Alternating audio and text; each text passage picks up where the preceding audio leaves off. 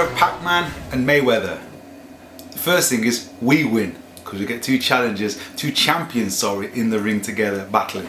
So the public win, the boxing public win. I've got to go with Mayweather.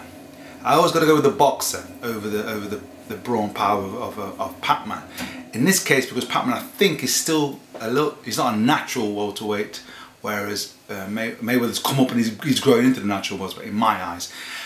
I think Mayweather's too smart, too quick, and he's an artist that doesn't want to get involved in a fight. So therefore, he's going to box and keep out of trouble. Pac-Man may want to create a fight, but Mayweather's got other skills to stop you. But here's how I think Pac-Man could change the plan. I believe if Pac-Man comes out in the first 4 rounds and wins them deliberately, goes out, fast hands, fast feet, he pushes it, he wins the first 4 rounds regardless, then goes on his bike and keeps out of trouble. Because I don't know if Mayweather's that good coming forward. What do you think?